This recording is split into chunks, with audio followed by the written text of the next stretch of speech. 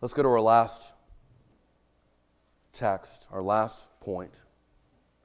We need a Redeemer who can accomplish his task.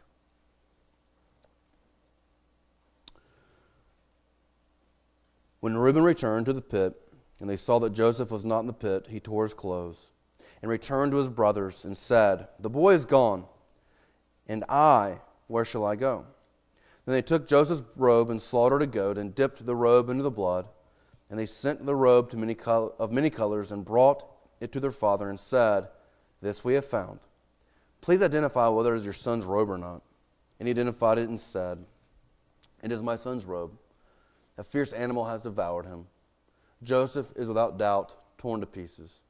Then Jacob tore his garments and put sackcloth on his loins, and mourned for his son many days. All his sons and all his daughters rose up to comfort him, but he refused to be comforted, and said, "No, I shall go down to Sheol to my son mourning." Thus his father wept for him. Meanwhile, the Midianites had sold him in Egypt to Potiphar, an officer of Pharaoh, the captain of the guard. It's an interesting observation. The sons fooled Jacob with a garment.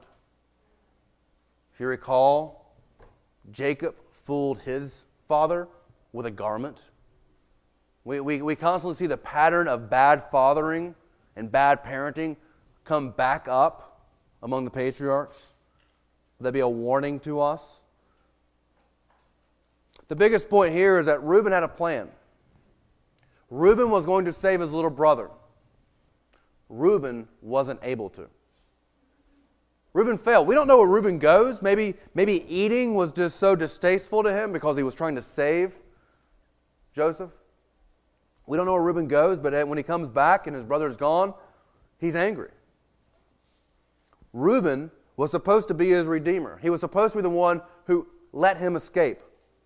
He's supposed to be the one who delivers and redeems Joseph out of this, out of his almost sudden death.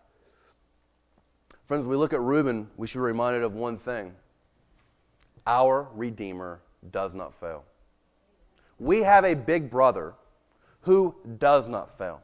Our big brother knows everything that's going on. He always is in control. He has the power to do whatever he wants. Our big brother is Jesus Christ. He is God himself who has become man, and he is able to redeem perfectly because he is perfect. Reuben failed to redeem his little brother.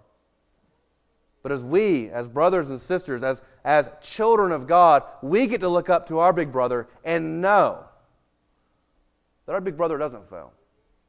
There's no more sure, steadfast anchor for our souls than Jesus Christ and his death on the cross, his resurrection, and his ascension to the right hand of the Father. There's nothing more sure, there's no power greater, there's no love more infinite than our big brother, the one true Son of God who allows us to come into God's presence. He accomplishes what he intends. And Jesus Christ has intended to save sinners. And if we have been allowed to know that great salvation, we can only rejoice and boast in him. But again, friend, if you are with us and you do not know this salvation, if you do not know Jesus Christ, please talk to me now during the song, later after the service. Talk to another one of the deacons, one of the men taking up the offering. Don't leave this place without knowing this salvation. Without this salvation, you will continue in your sin. That sin will destroy you here on this life, and it will ultimately destroy you when you face a holy and just God.